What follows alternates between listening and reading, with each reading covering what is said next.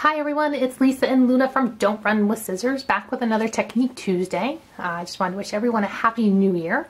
And this video is a bit different than anything I've done in the past. Not too different because it's still Technique Tuesday, but this is actually one for my mom. I purchased the We Are Memory Keepers stamp positioner for her for Christmas, and I was never able to give her a tutorial on how to use it, and being 1,000 miles away and not using FaceTime and being on the phone, I decided why not do a video. Maybe people out there who purchase this themselves are questioning how to use it, so I thought I would do this for her. So the purchase that I made actually came from an HSN bundle on a craft day not too long ago, and it comes with the stamp positioner itself and 5 stamp sets. These stamp sets are layering sets, so that you can interchange your stamps and your colors to make some pretty nice images for yourself. It also comes with 6 inks. We will talk about these inks in a couple minutes, but it does come with 6, and they're nice and small and compact for the package. So this is the stamp positioner. It has an acrylic door or top, however you really want to call it, and it also comes with a grid line base. It's plastic, and it does have a ridge here because it's going to hold your paper in place so that you can line up perfectly each time you use this. There's also a little rubber foot here on the acrylic door so that when you lie it down and you push your stamps, it creates that perfect image for you.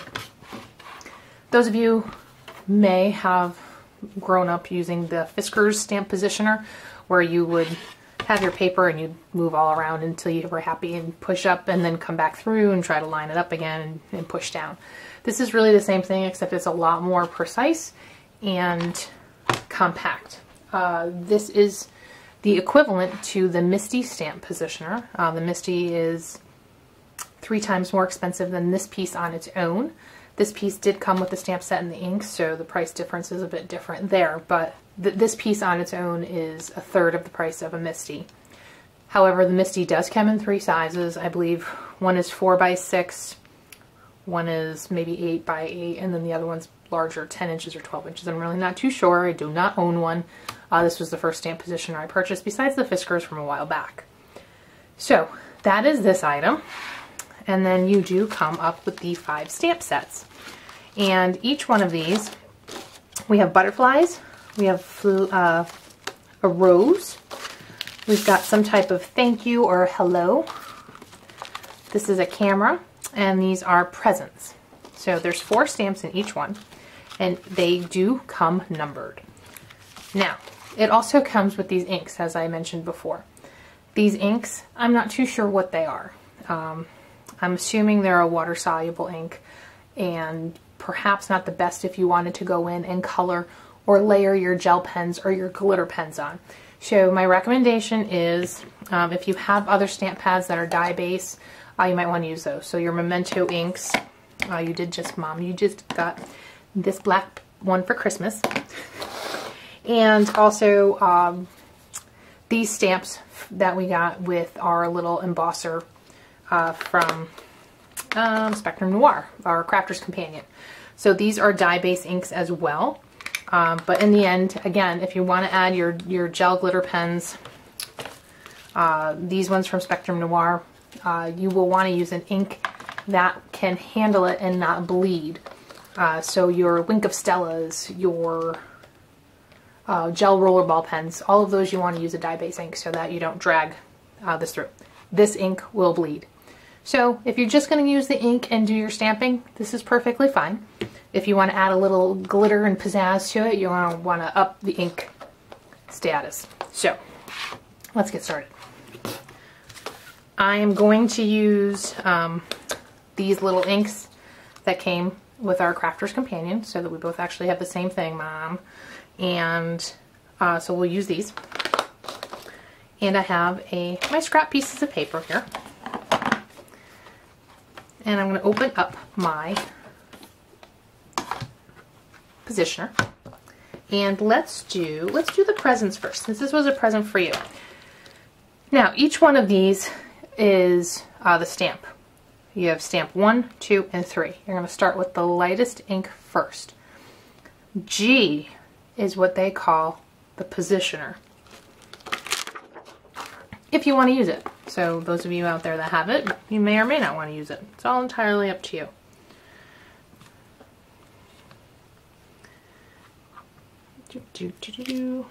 Just make sure I have this going the right way. Okay. So the positioner, all three of these stamps can sit inside here. So I'm going to put the positioner here on the bottom. So it's sitting in there, inside. It's lined up with the square here. I have my raised pieces that are going to go face down, and it's just going to sit right inside that positioner. Personally, not a fan of the positioner, but we'll play the game first. So I'm going to close the trapdoor. I'm going to pick up that stamp. The positioner is going to stay in its place. I'm going to take the positioner off, put in my scrap piece of paper, and like I said earlier, we're going to do lightest to darkest. So I'm going to start with aqua, and I'm going to stamp. Now on this stamp, it only had 2 raised surfaces, so I only have 2 of my spots covered here. I'm going to close my door, and it should create 2 squares. There you have it. If you were unhappy with how it looked, you can go back in, oops, and stamp it again. All up to you, how happy you are. It will also make it darker. So, clean your stamp off. This is just water and a Lawn Fawn stamp cleaner pad. You can use baby wipes, you can use paper towel. These are all water soluble, so you can clean with those. And then we're going to go to stamp number 2. And I put my positioner back in. And you can put that piece in. Close the door. Take the positioner off. And let's go in with our second color. And let's do purple. So now we're going to pick up on this one some polka dots for our 2 existing boxes and 2 more boxes.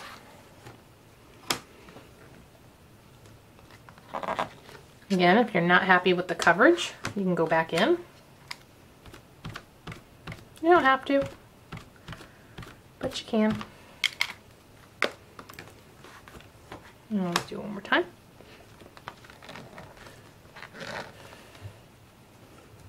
Okay, and clean the trapdoor. So those of you out there that have never seen the Lawn Fawn stamp chamois, it's crazy cool. It retains its moisture for the most part if you keep it in a secured location so that it can do that. And it uses water. So a lot of people will tell you that using any type of cleaning products on your stamps will eat away at the plastic. I use baby wipes. Doesn't matter to me. But I have moved on to this Lawn Fawn chamois and I love it. So the third stamp on this set is the bows. So I have my positioner in place. My guide, as it were. G is for guide. I've picked up my stamp. I'm going to remove my positioner. And we're going to come in with, I guess maybe we'll just come in with black. And this one I'm actually using a bigger memento pad. I'm covering the whole area quickly.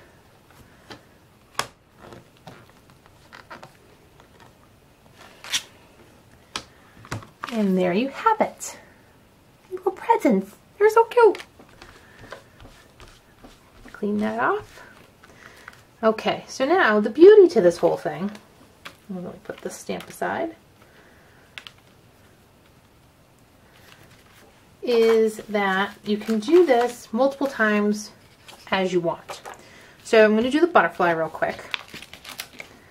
And this time I'm going to skip using the guide because I'm not a super huge fan of it because it kind of gets in the way. But if you're more comfortable with it, then by all means you can do that. I'm going to stick my paper in. I'm going to pick up butterfly number 1 and put it on my paper where I want it. Now, if you were doing a bigger card and you wanted it smack dab in the middle, that's why you have the guides. You can put those in yourself. This I just have scrap paper. This is my butterfly. I'm going to do some greens on this one.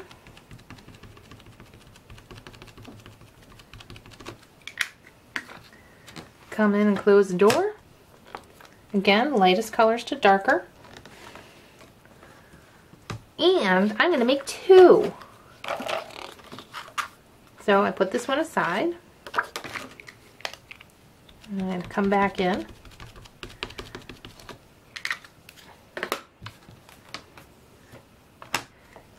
And close my butterfly. You don't have to push hard. It might look like I'm putting some effort into it. Clean my stamp off. Now with these stamps, if I'm not using the positioner, these stamps also kind of have their own little guide in them when you're lining up. So you can kind of notice the holes where the wings and the stamps are. So if you take a second on your own, you don't need to use the positioner. If you want to use the positioner, you can use the positioner. So now I'm going to do some dark, let's do purple. Now this is the second butterfly I made. Add my purple in. And because I want to go back and make 2, all I gotta do is swap out the paper. And away we go.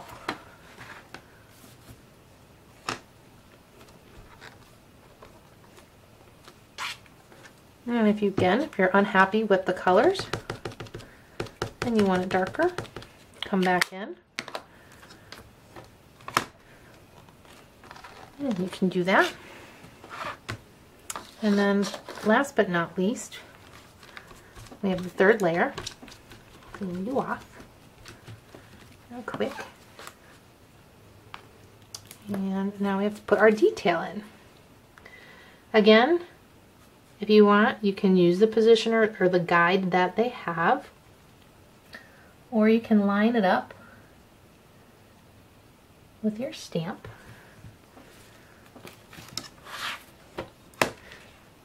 And this time I'm going to use the big memento again. And this is going to make the outline of the butterfly.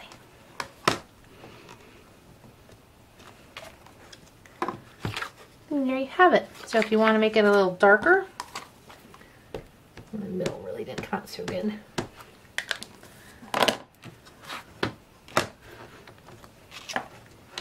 That's better. Let's swap out.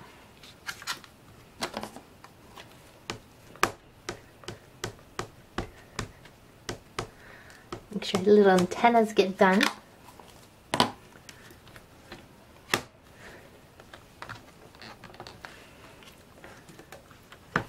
And there you have your butterfly. And your packages.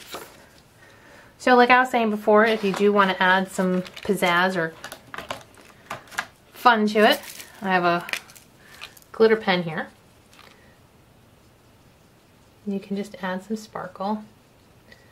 Because it's a dye-based ink, it's not going anywhere. You can see that here. Come into your butterfly if you want to add some stuff to his green or his purple. You can do all that. You can do the whole wing. It's not going anywhere. That's the beauty of these inks. So you probably can't see the shimmer too much. Maybe just a little bit. And I did the top purple one. So that is what you can do with these. There are other sets out there that do have stamp layering. I have one right here from Sunny Studio. This is a layering for an ornament. Some of them are very helpful and give you directions. Some of them do not. This is why the Stamp Keeper, the Memory Keeper one, you know, with the outlines and the numbers is just super fun. But again, if you're going to be doing these, it's lightest to darkest. And I guess I'm going to have some time trying to figure out my bell here, what color I want to do that. Your bows. So here's the bell right here. super fun set. In case you've never seen it, Jennifer McGuire did a great video on it. And have some fun. So that is the We Are Memory Keepers stamp positioner. I hope anybody checking in enjoyed the tutorial. Hopefully it was helpful. Again, not a huge fan of the G stamp. I kind of think it's a little flimsy and gets in the way. But if you're just learning, very helpful to have such an item. So if you have any questions, drop me an email, give me a call, Mom. And I hope this was helpful. It is super easy. You can see how you can manufacture things pretty quickly or do the same thing over and over again. And I think that is all for the day. So Luna and I love you very much, Mommy. And we will talk to you soon. Everyone else, have a great night. Thanks.